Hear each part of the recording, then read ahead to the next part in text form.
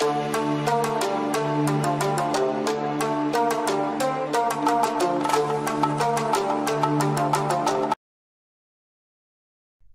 friends, today we will see how to send a message to someone in a language that you don't know but the other person understands. For example, if you don't know Hindi but the other person only understands Hindi, you can still send message to him in Hindi.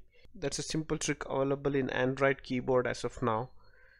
So if you try to send message to someone, you get this new feature called Google Translate.